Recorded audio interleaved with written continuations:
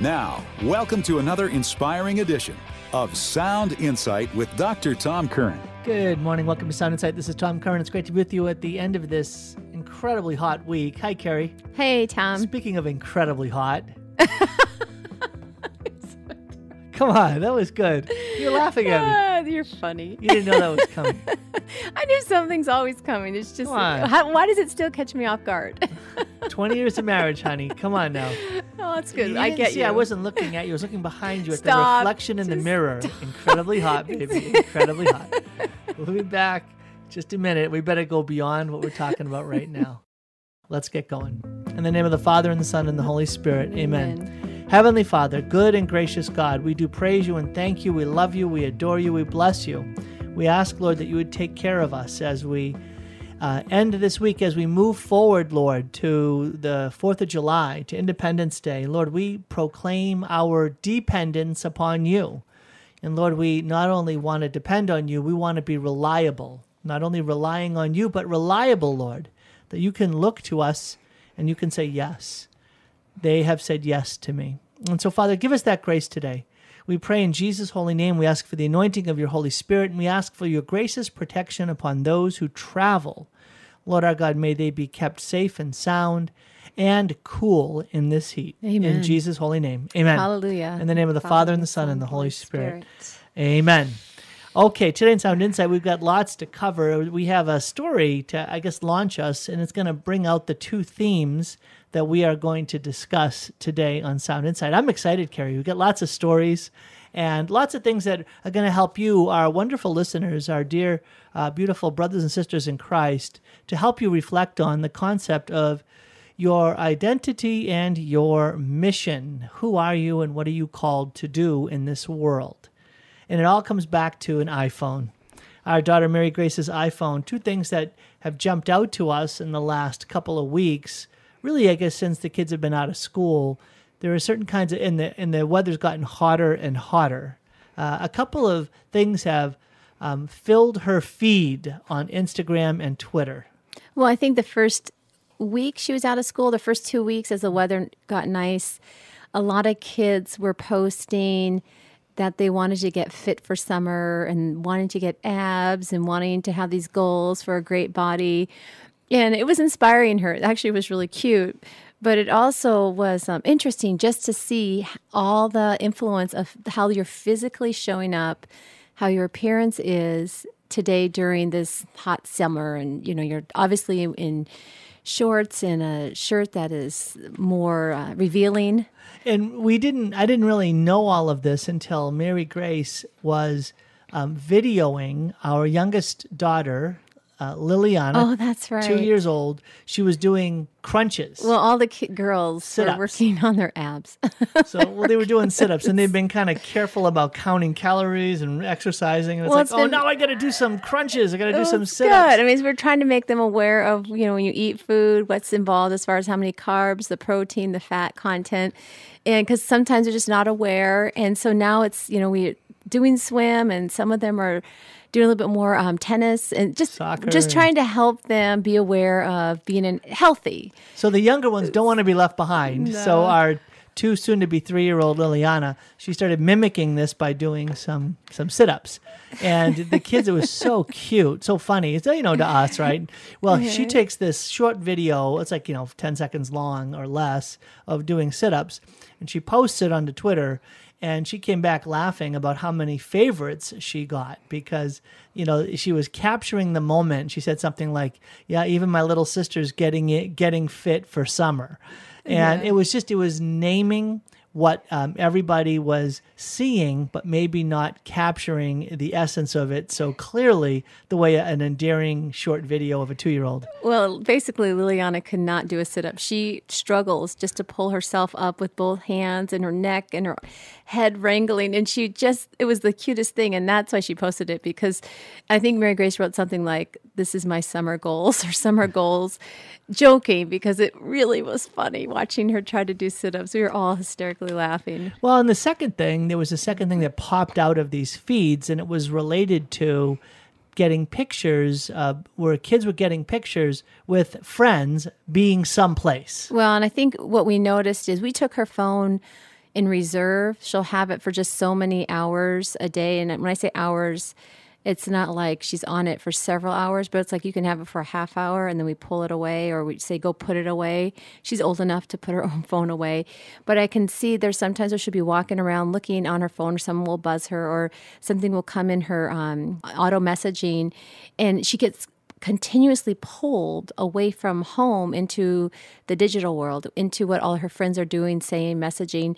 And so that's why we just got to the point where Mary Grace, just put your phone away from this time to this time, or at this time of day, you just need to not be on it. Or if I see her on it excessively, I just take it from her. I'm like, and she's the only one that has a phone, and she's a sophomore in high school now. But the point is that when you went to look at the photos that were often being shared. Well, it was just all about where everyone was, what barbecue you're at, what, fire pit you're at that night, making what s'mores. Kids were together. Well, yes. Where they were. They're at the beach, wild at the lake, waves, at the amusement park. And so there's this real sense, especially in summer, because you're not seeing everyone, that you're being left behind, that you're being left out, that everyone else is having a great time.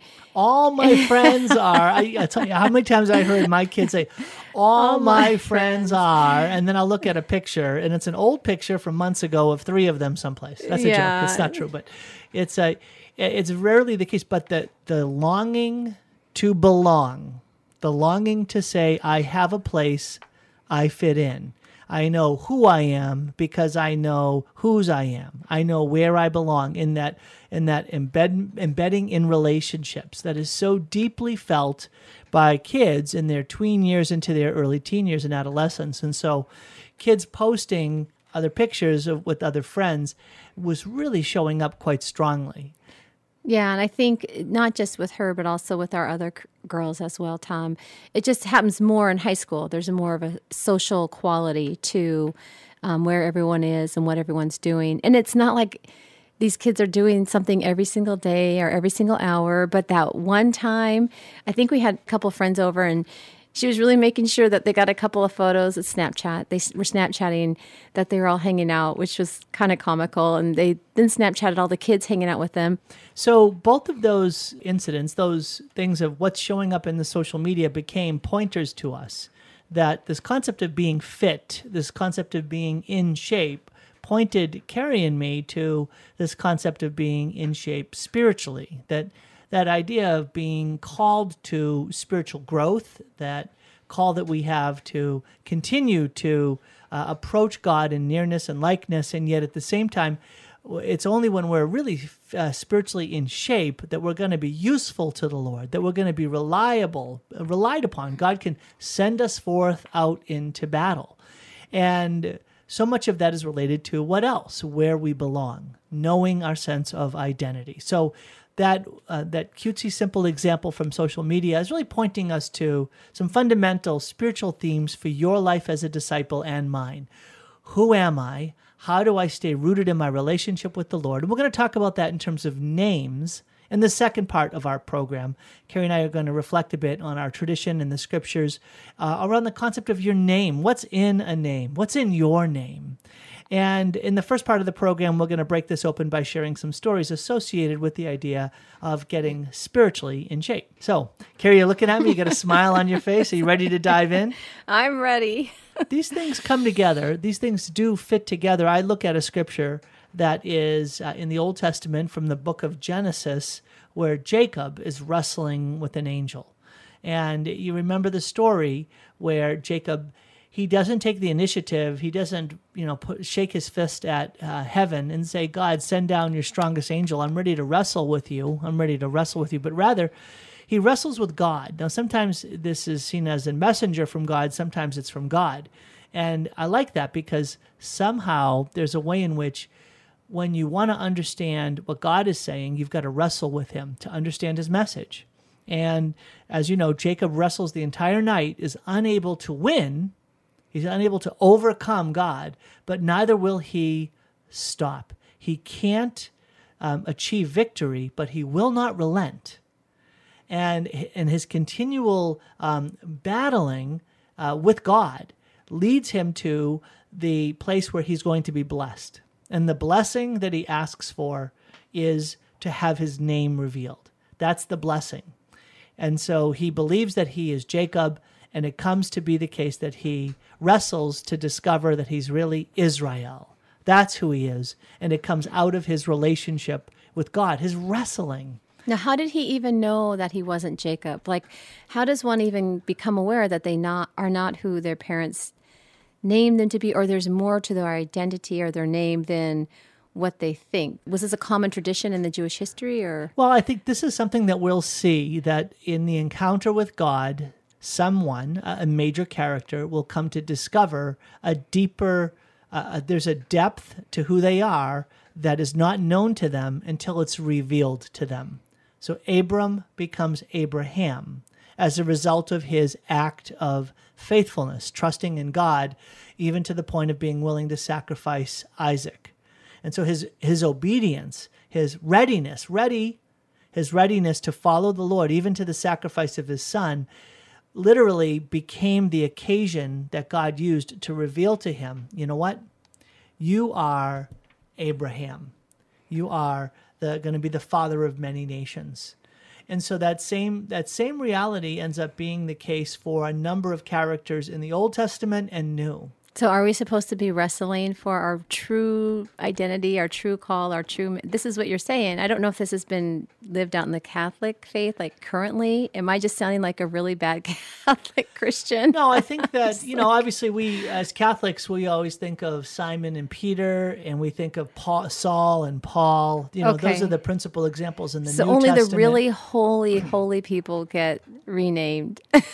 Right. Well, and so here's the thing: is it that we're renamed, or is it that our truest name, our truest identity is an identity that's only really known to us when we are in a life-giving relationship with God, and God reveals it. Okay, and that makes sense, Tom. I feel like the more we fall into our mission as a person, the more we seek God and have these encounters with Him, the more He peels back or reveals to us, that veil is thinned where we see who we really are called to be on this earth. I don't know how that transfers up to heaven, but I really feel like I really don't see fully who I'm called to be. I'm kind of stuck in the just me, just my own call, mission of being the mom and wife and all the busyness that life holds, that sometimes I'm just missing my call or my full identity, or just occupied with life. I mean, it really takes time and space to have that energy to fully come to know who you are and what you are about. That's true. And there's this philosophical axiom, John Paul II loved to quote it, that action follows being, that who I am is going to give rise to actions or how I live.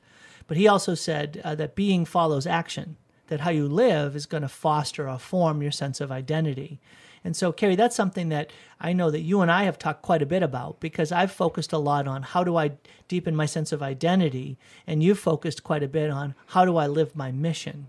And the answer is, of course, I'm right. Both. The answer is both. The answer is both. That at times, we might sit around and say, who am I? Well, get off the couch and move. Mm-hmm. Get out there and start acting. But sometimes we can be pouring ourselves out so much that there is no source that we're drawing from, that we've neglected the going to the source, the going to the well, where we're going to deepen that sense of identity. This reminds me of, on a lot of the blogs I read, these women will come up with a word to describe their year, or a word they want to focus on for the year. And it's something they get in prayer through discernment and just sensing. I know you've done this, Tom. You either get like a one word, Tom, or you get like a phrase from Scripture or some kind of message from spiritual fathers. And I think each year that slowly is kind of the uncovering, the revealing. And I just want to meet Jesus face to face and just be known. Who am I? All this struggling and trying to figure it out and discern it. It can be fun. It can be like a mystery and adventure, trying to find out what our mission is as individuals, as a couple, as a family. But right now I'm just feeling really hot, and it's just seeming like a lot of work. Just tell me. Well, you might like Blessed Elizabeth of the Trinity. So she was a 19th century Discalced Carmelite, and she was called to live a contemplative life of prayer. Well, what she ended up living was a significant life of suffering. So she suffered quite a bit, horrible sicknesses that lasted extended periods of time. And she, in the midst of that, experienced as well deep, deep spiritual darkness So how does that sound so far? I'm just like, Yeah, what does this have to do with anything? It has to do with the name that was revealed to her in her prayer. What is that name? I'll tell you in just a minute. Welcome back to Sound Insight. Blessed Elizabeth of the Trinity. She's known probably best of all because of a prayer she wrote about the Trinity, O Trinity, whom I adore. And it's actually quoted in the Catechism. It's one of the few prayers that you actually will find printed in the Catechism of the Catholic Church on the Trinity, in that section at the first part of the Catechism on the Trinity. And the story is that as she went deeper and deeper into prayer, principally through a path of suffering and spiritual darkness in the midst of her contemplative vocation, it literally was revealed to her. It came as an illumination or an enlightenment as she read Ephesians chapter 1, that there is a simple, brief phrase there, praise of his glory. And it was referring to that we will be a praise of his glory in heaven as we praise his glory. She took it as a conduit whereby God was revealing to her, in heaven, your name will be praise of his glory. That's who you are in your deepest identity. You are a praise of his glory. Now, why that was so powerful and helpful to her, in part, was her life felt like anything but a praise of his glory. Her life was a life of spiritual darkness, no sense of God's presence, God's consolation, God's power, and yet she's living a life of a cloistered nun called upon to pray for hours and hours a day. And she would literally sometimes have to hold herself down from fleeing the chapel. The darkness was so deep. And many other times in her life, for extended periods, she would suffer through this tremendous illness that would cause her to gain a substantial weight. And she was bedridden and just was in a miserable condition. And what would she cling to? I am a praise of his glory. I'm a praise of his glory. I'm a praise of his glory. Oh. I mean, talk about a sense of mission and identity. She's, just so far to the, right of where we're dealing with our girls who are trying to find, who am I? And they're on, their feeds saying, what am I about? And feeling like this emptiness and this ache. And, they have all the comforts and niceties, and yet they're feeling no sense of real joy and truth.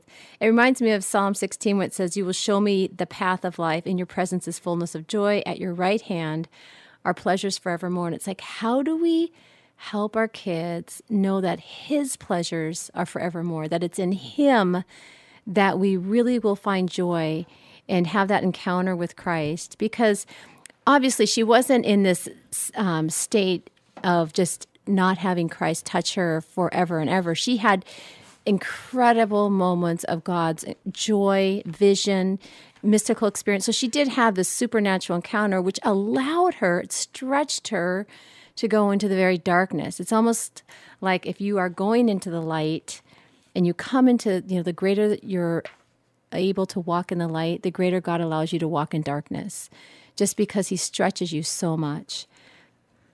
And Carrie, another beautiful example of that was Mother Teresa. Yes, as I was thinking Blessed Teresa of Calcutta.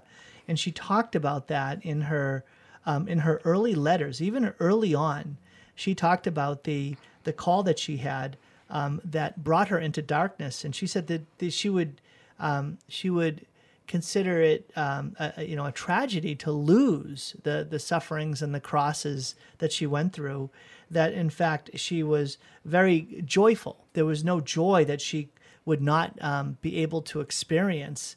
As great as the crosses and sufferings were, this would not take her away or discount her joy. So that those two themes that seem so antithetical, they seem so counter to each other and opposed to each other. Oh, okay. They're together. They're actually united together. Oh, because I thought you were saying that the saint did not experience the joy, or she just was in deep pain and suffering. But I'm thinking of when we read about St. Faustina, how she did experience pain, but she also had such incredible spiritual encounters that it gave her the strength for the journey. It wasn't like she was just left on her own. Because right now I'm just feeling really mediocre in my faith walk. Just like I'm complaining about my kids wanting me to cook them 5 meals a day. And or the other day, I can remember I came hot. home and you had our delightful 2-year-old Liliana had discovered that she didn't like Mazithra cheese that you bought specially. And so she decided to pour it out all over the front steps. So I don't like it. Smells yucky. That's what she said. Then I go up and she dumped the Listerine, the whole bottle of Listerine on our carpet in the closet. And then she had taken the lipstick and it makes me sound like no one's watching this child all day long. She just kind of wanders around and gets into things. But then she took the lipstick and painted the whole side of my bed with red, bright lipstick, which I didn't even notice till I woke up. Praise of the his next glory. morning. Praise of his glory. Praise of his glory. Well, this is so silly. It's like, do I really have to spend my life energy and frustration, anger on these simple little things? It's like, I want to be building this great cathedral. I want to be doing this great mission of giving talks, or I want to be praying with people. And yet I'm stuck failing in trying to wrestle with my toddler. See, that's wrestling with God. To get her to go to the God's bathroom on the toilet and get her to be toilet trained. It just seems funny. And when I think about, not these particular saints, but I just think of my faith journey, Tom, it just seems like before kids, it just seemed easier. Like I wasn't failing in so many human limits. And now with all these kids in life in summer, just the littlest of things are making me twinge, or, you can see my face contort across the table. So another glass of milk is spilled. I'm like, oh. And it's like, so do you see how futile and like seemingly missionless this can feel for mothers? So you called it futile. I would call it faithful. Faithful. Right? Well, I guess, is this how you see it? God is a faithful hammer, and he's given 9 chisels to you. So write that down, dear. Hallelujah. I just made that up. Yeah, praise of his glory. 9 chisels. They all have names, and they run around our house, and they're there to chisel you. Well, and I think this is what society will tell us. They will try to bring us down and say that, it's not worth your time. It's not worth effort. You're home with these kids. You should just hire someone, and then you can really produce or have a fulfilling life if you go have a career that's not a bad career. It would be believe me, I think it's almost easier for me to go teach school every day and be with a bunch of kids that listen to me and actually respect my authority, and we can actually make progress during the day versus being at home, you're looking at me laughing. But it's true. Do you see that there's just this constant battle of mothers, and how do I feel mission-minded and find joy in this call? I feel like we're talking about this topic, like, didn't we just talk about this 2 months ago? Well, and I think, parents or moms, if you're talking specifically about moms at home or dads at home right now, one of their big challenges is, where do I see spiritual progress in the midst of seemingly regression or a mess or daily challenges and difficulties? Where do I see progress in the midst of the same daily challenges? Well, looks like the same thing. And sometimes, Tom, I just think of, I was weeding the other day, and those really obnoxious weeds that are like all thorny. I don't even know what they're called, but you can't touch them. You have to actually literally take a shovel and go down into the ground at the root and break it, because the root goes down so deep. And I was thinking, these are like areas or addictions in our life where these roots are really deep, and you go to try to pull them and you're going to get pricked. And sometimes I'll see my kids, falling into a really bad habit or an area, and I want to just go uproot that sin in their life or that attitude. And it's like, whoa, whoa, whoa. No, God has timing. He has his wisdom. He wants to give me mercy. He's like, no, you have to be very careful how you try to uproot that. Otherwise, the root is going to go even deeper. And it's going to come back stronger the next season. I mean, I know it's a little digression from what we were talking about, but what that leads to is very much this conversation about spiritual training. Right? If we need to be spiritually fit, if you will, in order to take on the challenges that are right in front of us, right? Whether or not we want them. Jesus sent out his apostles and disciples 2 by 2, and they would go off and they would do their activity, missionary activity, and then they would come back. Mm-hmm. And Jesus said, okay, now take a break. Let's come away for a while. Unfortunately, dear, he sent us off 2 by 2 into a home with a bunch of kids. That's our mission field. Our mission field doesn't leave us. So we stay on mission field. Don't get to go to Hawaii Sorry, for a dear. week. Yeah, I think it's about that. I think it's about time for us to go away for a weekend and leave the kids with the babysitter. Carrie has talked about going away to Hawaii for 5 days. I know. For about 10 when years. Our 25th wedding anniversary. It's coming up. Yeah. I just keep long-term goals, the light at the end of the tunnel. Honey, it it's called helps heaven. me. We got heaven. Okay. But truly, Tom, I love this, that, it is this time of summer, and I feel like summer has come sooner because of the heat, because of the beautiful weather. And it's not even 4th of July. And I feel like we've had a really full month of just activities and togetherness and outings. And it's like, wow, we still have a full 2 months left. It is not too late to find time to get away with your spouse and really go on retreat.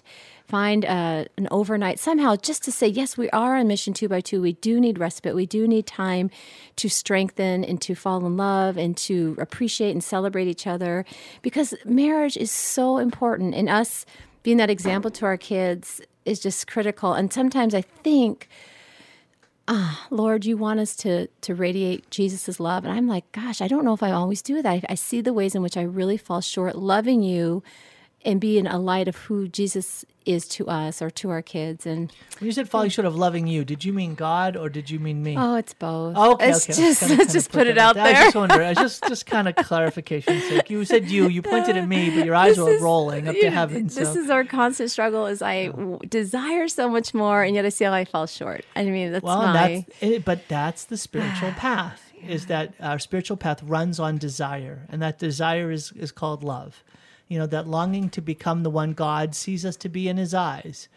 One of the things we were talking about as we were getting ready for this program about spiritual training in our in our family life is that physical training. We're using that as the example because a lot of our kids are involved in that, and I've been involved in that now for the last month and a half. You are becoming a nice trying hard specimen there, honey. Almost 2 months. Very nice. Almost 2 months that I've been working at it, and I'm down 25 pounds. Hallelujah. Hallelujah. Praise the Lord. And you have a nice tan. You got the nice hair. You're looking really good, Tom. This is good. Thanks, I think dear. It's time to go away for a Carrie, weekend. There was that kind of like, the voice went up at the end of that sentence. You're looking really good, Tom. Like, that's it's excitement. Oh, yeah. Okay, it was exciting. We'll listen to the recording. But it's one of those things where we contrast what we do, what we know what it takes to improve our situation physically. We get it. Diet and exercise, eat right exercise, healthy eating lifestyle, and fit in regular exercise that is well managed, blah, blah, blah. But I think there are some tricks in that. It's like when Mary Grace went to do that run and she had a little bit of a Zip Fizz. I said, here, try half a Zip Fizz. And then I gave her music. I said, if you can listen to music, it'd be so great. So little tricks to help. Well, and what you're pointing to, Carrie, is the fact that if we can use some of those handholds, we can do more than we've done, and more even maybe than we imagine, right? You said that one of the things that we expect is that we expect to have to work out hard in order to improve ourselves physically.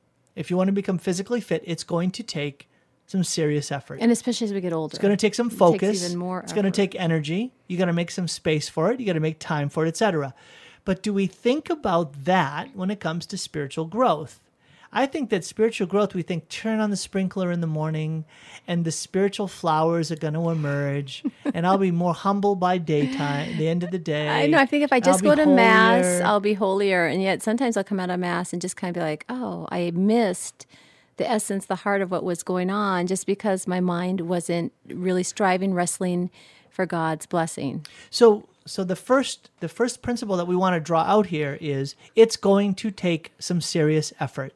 If you intend to grow spiritually, and God's on your side on that, expect that it's going to take some serious effort to get there. I don't find that encouraging. I just like, why? You know what I'm saying? I don't want to be discouraging, but it's like, really? I have to work even harder at this? Now let's go back to that Mary Grace example. What you're talking about are a couple of handholds that you gave, Zip Fizz and music. And a half a Zip Fizz, because I don't want to people think we're drugging our kids and giving them, high energy drinks. I just said, here, try this little bit in the afternoon. And anyhow. Like 20 minutes before you run. and get some like a good music in your iPod and go running. Now, Mary Grace had typically run about 2 to 3 miles in that range. And she hates running. And she hates running, and she, it's a labor for her to run. Hate is a strong word, but she really doesn't like it. And she desires it. I mean, she desires to like it. She'll read. I checked out like 5 Running World magazines for her. I thought if we read these articles and look at the pictures, it'll somehow motivate and inspire us. Which it works. Really, it's just painful. I hate running. I mean, I really don't like running at all. I do it because I want to be fit, right? That's just so painful because I really enjoy it. And we're the opposite. We do it for different reasons. Anyhow. So Mary Grace this particular time had the music, and she, had that iPod all teed up, that nice line of music that she was going to listen to. And she did her Zip Fizz about 20 minutes before she ran. She'd never done those things before. Yep, she'd never done those things before, and off she went. And sometimes she would run with her sister as an encouragement, but this time she went off by herself. And we were waiting for her to come home. And what ended up happening? We'll tell you in just a minute. Well, welcome back to the program. Talking about Mary Grace having gone running, normally 2 to 3 miles, sometimes with her sister, to try to encourage her to stay the course. This time she runs with an iPod and with a little Zip Fizz in her to get her going. And after about an hour, I sent you out. No, I sent you Carrie, out. Where's Mary Grace? You were coming home from the office, and I said, Tom, Mary Grace hasn't shown up. We were having dinner. I'm concerned something happened to her, like maybe she sprained her ankle or I don't know, something, because that was really a long time. Right. So I got on the car and I drove around a little bit, and then I got a call from you, and you said, come on home. And I got home, and Mary Grace was standing on the front steps waiting for me, and she had this smile on her face, and I said, what? Where were you? And she said, Dad, I ran this really long route, way longer than I'd run before. She was so excited. She wouldn't even let me get in the house. We went right over to the computer, and we went to a website where it's called Map My Run. And it uses Google Maps, and we tracked her entire run, the entire distance she went. And come to find out, she went 6.2 miles. Woohoo! Now, do you know what 6.2 miles is, Carrie? I've heard you guys mention a 10K. It's a 10K. Exactly? It's exactly 10K. That's so funny. 10K is 6.2 miles. And Mary Grace had run 6.2 miles. She was so excited. Elated. I mean, she's like, okay, we're going to go run tomorrow. I'm going to run. and the thing was is that not only was she just elated and delighted at what she had done, and she was telling the story, she said, I had no idea this was in me. And she was laughing at the idea that she had only done a 2 to 3 mile run. Now she was kind of snubbing her nose at it. And I'm like, okay, slow down there, Tiger. Now she was looking at marathons. When's the Boston Marathon? Oh, she wasn't doing that. Funny, Tom. But it was a 10K. All of a sudden she's like, I have a 10K inside of me. That's what I have. I've got a 10K inside of me. And it was like, it was always there. She just didn't realize it. She needed some of those handholds, Zip Fizz and the music, handholds to help her go to a place she had not gone before. And that's what the Lord gives to us in our own spiritual training. He gives us some handholds to help us be able to advance maybe far beyond where we would have expected. So we want to unfold some of what our tradition puts before us as spiritual handholds. Now, one of them, go ahead, Carrie, do you want to? No, I'm just wondering what the Zip Fizz is. What is the spiritual Zip Fizz? Okay, so, the two that... I'm excited. I can't wait to hear what you're going to say, because I really don't know. Okay, so the first two are going to be the sources of the most powerful strength that comes from God. Those are the sacraments. And so those two sacraments that are associated with our daily walk with God are, as you can imagine, confession and Mass, or receiving Holy Communion. Our Holy Communion is called what? Our daily bread. And so if we want to receive a strength that comes from God, Mass and regular confession will be those sources of the very life of God soaring and surging in our spiritual lives. Now we hear that and we're like, okay, yeah. I was expecting something new and exciting and fresh. But that's where we need to learn how to brush off some of the the cobwebs in our minds and hearts that are really truly available to us, especially if we're willing to go to Mass, and then we become more aware of our need to go to confession, frankly. Amen. Well, and I think, Tom, you mentioned it as the going to the Mass, experiencing Eucharist, but within that, there are handholds. There is, getting the Magnificat and having those readings and doing some reflection. There is a way in which I feel like I could be more okay, you talk about running and how you have to get in this mindset and you have to put it into your day. Otherwise, it doesn't happen and you're going to feel some resistance. And you have to be, your stomach has to feel a certain way. You can't just run right after you eat a full meal. So you have to actually kind of get into the mood, the spirit of running. I think that if I were to, with the mindset of saying, I'm going to get in spiritual shape, then I'm going to go to Mass. I'm going to leave all the kids home with their siblings, and I'm going to purchase this Magnificat. I'm going to really try to say, Lord, I want to spend this month of July getting in shape. And I mentioned this last week that I felt this tug and this call and had a dream that I'm supposed to go to Mass. I still have not made it to daily Mass. And I say, Lord, I really want something to be revealed about who I am in your eyes and more about what my mission is as a mom, wife, and daughter. I feel like those simple two things of getting in your mindset, bringing along that book that you can hold on to and write in and grab at any, just what was that word again? What was God's word in that reading? And go with a prayerful heart and ask the Lord to really come into me, into my heart. I just feel like he's going to meet me. I don't feel like he's going to say, yeah, just keep it up. It's going to take you about another 3 weeks for me to connect with you. And I have to say this. We were at Mass on Sunday, and the Gloria, I don't know if you noticed this, the choir wasn't singing, but I was singing at the top of my voice, as loud as I could, the Gloria. And I just felt this incredible spirit of praise. And I could not hear my own voice except for, towards the end of each phrase. I could hear some of my voice. But the people around us were singing so loudly. I don't know if you get the real good Catholics that go in the summer, but I was so impressed and so proud of our faith community at that point, where I just started to reflect on the fact that here I was with my kids and we were singing and I could not hear my own voice. That's how loud the parishioners were singing in our parish. And it's not how loud the organ was playing or how loud the vocalist was singing. It really was this beautiful worship. It was the same Gloria that we used to sing at Franciscan University. And I just felt this beautiful sense of worship in Mass. Now, I don't always experience that. And I don't want to, you can only experience so much through the music. I don't want to be limited by God's grace and power. He can speak and work in our hearts, even when there's, not a great homily, or even when the music isn't so great. God is going to be breaking through all those limits we put on him if we just wrestle him and say, Lord, we need you. I need that faith. I need that bolstering. I don't want to be spiritually overweight or spiritually bogged down.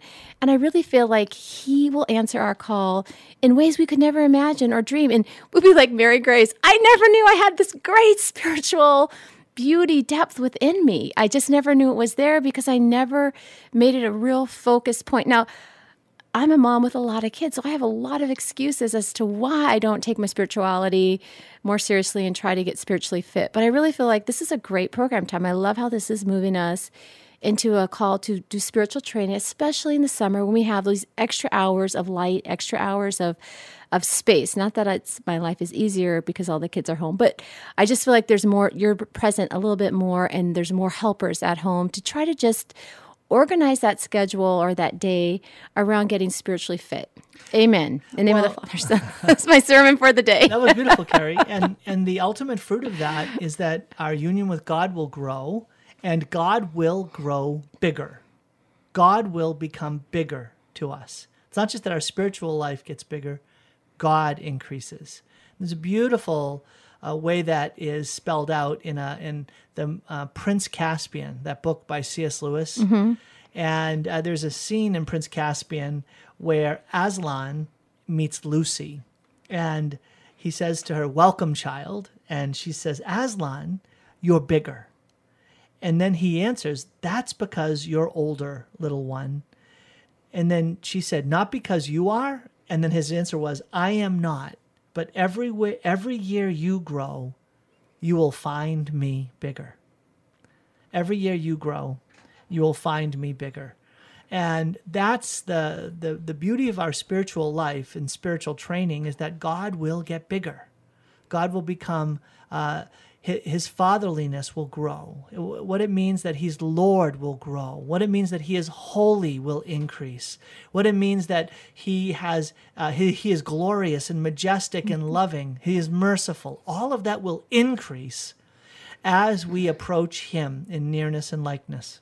Amen. I feel like him as creator, and just that he is the creator of who we are, creator of life, creator of all that. I mean, I look at all the people around me and think, how did God create all of us and loves us each unconditionally? It just breaks any kind of mindset I have about who God is. And we, again, try to contain him. And no, I don't want him to be contained to me. I want, with what we're dealing with in our culture today, I want God to break free in the fullness of his truth and love in our lives.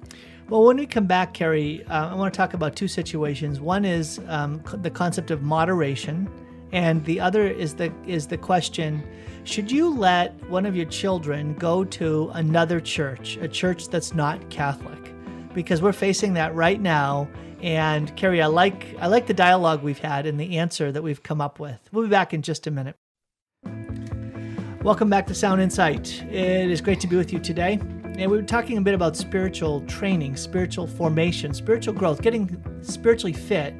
And we're doing so both as a way to come to a deeper sense of our own identity, who we are in God, but also in order to be equipped and ready and be able to be relied upon by God as we are sent forth on mission. And one of the things that we should expect as we're along the way are not only that we are going to experience some of that resistance within us, but we're also going to experience unexpected attacks. The devil can be kind of like a wasp. And unfortunately, I wasn't there when it happened. But Carrie, what happened in the current home? The devil, the wasp. Are you going to tie this into the I am. next It's all point? spiritual, Good. honey. So I just Tom was out doing some work for the ministry. And late at night, we were watering the lawn. It was really dark because we were starting to water a little bit later. And my son came out to get his shoes and socks, and he started screaming like, something bit me. I mean, but screaming like I've never heard him scream. A 9-year-old. Yeah, I seldom hear him scream this long. And so I run over, and we're the only ones out there at the time. I go, what is it, John Mark? What's wrong? He goes, something bit me. I don't know. It's a bee. I'm like, it couldn't have been a bee. There's no bees out. I'm thinking this in my head. I'm not telling this to him. I'm just trying to say, John Mark, you're okay. You're okay. It's all right. And he just cannot control his pain. So this draws 6 other kids out to the backyard, and the little ones come out with Mary Grace and Anne-Marie, Anne-Marie's sleeping, Mary Catherine and John Luke. And then within 5 seconds, John Luke starts screaming like a blood curdle scream. I've never heard him scream like this. And he's like, it's eating me, it's biting me. And I'm like, what is he talking about? And we're all looking at him. He's 8 years old. Yeah. And it's dark, so we can't see fully what's going on. And I run, he's down at the deck. So I have to run from our grass down the steps to where he is.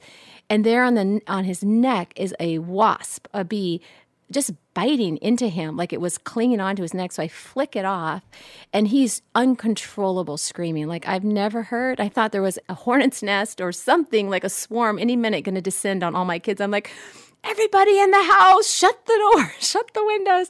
So they all come running in, and the boys are screaming in pain. And so I'm quickly thinking, okay, grab ice, get the baking soda and water, make that, paste that you would stick on it, grab some Benadryl. I'm thinking, because here I didn't know if it was bees. I didn't know if it was multiple bees stinging them. I didn't realize at the time that it was a wasp. I thought it was just a bumblebee. But of course, we Googled everything. What to do when you get bit by a wasp, what to do how to relieve the pain. I realized I love it. I didn't have to call the doctor. I didn't have to wait for anybody. But it was almost to the point in time where I was going to take them to the ER. That's how much pain they were in. I really was like panicked for about 2 minutes as a mom going, I've just never seen them this thrown by this attack. But eventually we learned it was, I just believe, one wasp that bit them 4 times. Well, and so when I think about how that relates to our spiritual lives, we have to be aware that sometimes there are things going on in our lives or the lives of those we love that can seem rather small, rather insignificant, or just invisible to us. We just don't see it. We're in the dark, literally, but they are in pain. Tom, I like how you're tying this in. I'm seeing this. analogy just coming to life here.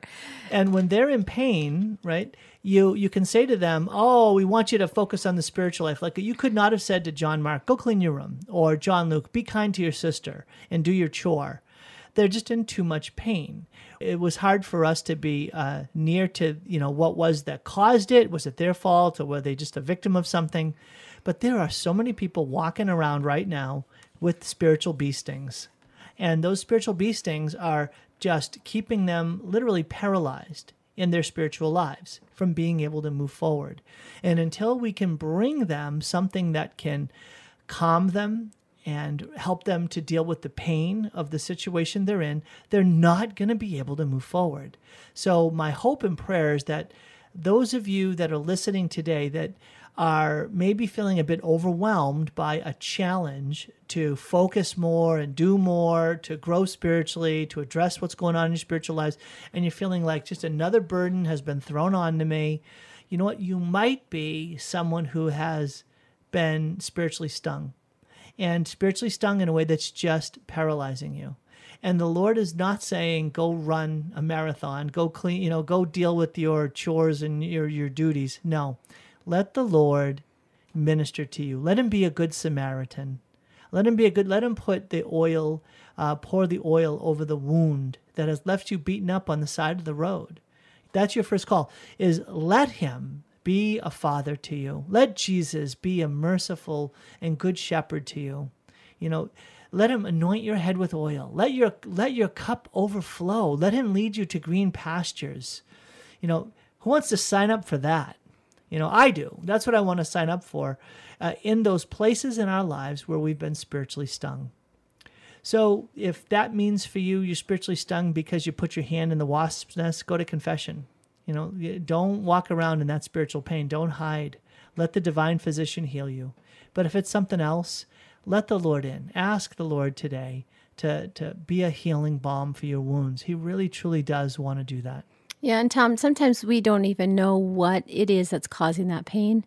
We don't realize what it is and how we were raised or some disposition within us, and we just don't have that insight. And it's not until we further research it or let the Holy Spirit reveal it to us or get spiritual guidance. Sometimes you get healed without even knowing what it is. And that's part of that's the power of healing in contemplative prayer. Speaking of Blessed Elizabeth of the Trinity, sometimes you just go sit in his presence. Yes. And the Lord will begin to wash over you, and slowly begin to have a new light dawn in your heart. I just don't feel like the Lord wants us to stay in mediocrity or in pain. Or in darkness, yeah. He really wants to bring us into the light. He really wants us to come into a place where we can have that peace. Okay, let's talk about this now. Okay, so we're a pretty Catholic family, huh? Our kids would say we're pretty extreme in our Catholicism compared to their friends, unfortunately. Well, our daughter, Mary Grace, has met a friend in her driver's ed course. And again, following her on Instagram, discovered this girl's Christian. And then she went over her house a couple days ago. And this girl's pretty overt about her Christian faith. And hallelujah. We need more of that. She invited Mary Grace to come to her church. And Mary Grace said, well, thank you, but I'm Catholic. And I'm, but she said, you're still invited. It's praise and worship, and there's preaching, and there's a lot of young people there, a lot of people our age. And so she mentioned this to you and to me individually. And I think she was wondering, how are we going to respond? And so a lot of folks out there, maybe more in the summer even, are going to be faced with, kids that are, growing up in an intentional Catholic home, but now are being invited to a church experience that is going to be maybe more entertaining, maybe involving praise and worship, maybe involving a specific invitation to give their life to Jesus, these sorts of things. Well, for me, Tom, it was just growing up here in the Northwest. If, we could have the opportunity to come to faith and prayer and hear the word of God, I was like all for that as a youth. I needed all the support and those mentors that I could look to that would help me grow in my faith. So when you told me this, I go, great. She's going to go hear about Jesus and draw closer to him and praise him. I thought, that's awesome. It's not like I felt like she was going to be pulled away from the faith, but even if she had questions about a faith, it would only strengthen those questions and help her discover, oh, why do we pray to Mary, or why do we believe the Eucharist is the real body of Christ?